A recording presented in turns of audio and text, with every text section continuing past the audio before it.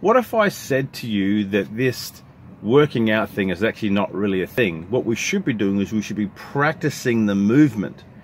Practicing the movement instead of you trying to get yourself sore. So therefore what that means that we are simply perfecting the skill of moving the weight through the range of motion. Now, how can you tell that the workout is doing for you what it should be doing? Well, if it is smashing you and you're feeling sore, I don't think that's a good idea or a good flag to say that you are doing the thing right. If you are getting stronger, and if you are, let's have a look, getting more defined, and you are reducing body fat over time, I think they are far better than a workout that just simply smashes up those muscles.